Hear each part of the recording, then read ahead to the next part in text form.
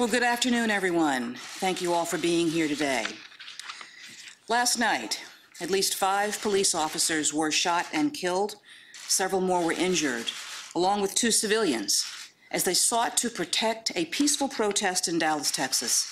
Our thoughts and our prayers and condolences go out to the families of those who have lost loved ones.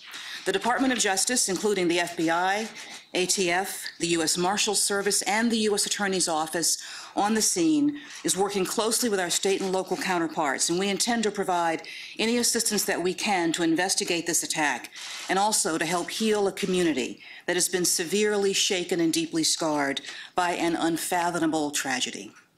This is an unfolding situation. We'll be providing additional information when it is available and appropriate. But more so, this has been a week of profound grief and heartbreaking loss. The peaceful protest that was planned in Dallas last night was organized in response to the tragic deaths of Alton Sterling in Louisiana and Philando Castile in Minnesota. Now, we've opened a civil rights investigation in Louisiana, and we're providing assistance to local authorities in Minnesota who are leading the investigation there. And today, we are feeling the devastating loss of Dallas area Rapid Transit Officer Brent Thompson and 4 other fallen officers whose names remain unreleased as we await notification to all of the families. Now, after the events of this week, Americans across our country are feeling a sense of helplessness, of uncertainty, and of fear. Now, these feelings are understandable and they are justified, but the answer must not be violence. The answer is never violence. Rather, the answer, our answer, all our answer, must be action. Calm, peaceful, collaborative, and determined action. We must continue working to build trust between communities and law enforcement. We must continue working to guarantee every person in this country equal justice under the law.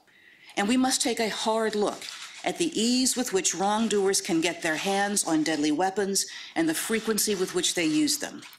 And we must reflect on the kind of country that we want to build and the kind of society that we are choosing to pass on to our children. And above all, we must reject the easy impulses of bitterness and rancor and embrace the difficult work, but the important work, the vital work of finding a path forward together. And above everything, we must remind ourselves that we're all Americans, and that as Americans, we share not just a common land, but a common life, not just common goals, but a common heart and soul. And those we've lost this week have come from different backgrounds, different neighborhoods, but today they're mourned by officers, by residents, by family and friends, by men and women and children who loved them, who needed them, and who will miss them always. They are mourned by all of us. To the families of all who've lost their lives in this series of tragedies, we share your pain and your loss. To our brothers and sisters who wear the badge, I want you to know that I am deeply grateful for the difficult and dangerous work that you do every day to keep our streets safe and our nation secure. Our hearts are broken by this loss, and the Department of Justice will do all that we can to support you in the days ahead. And to those who seek to improve our country through peaceful protest and protected speech, I want you to know that your voice is important.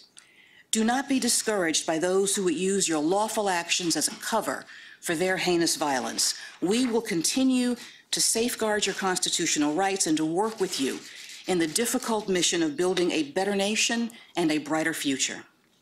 And to all Americans, I ask you, I implore you, do not let this week precipitate a new normal in this country.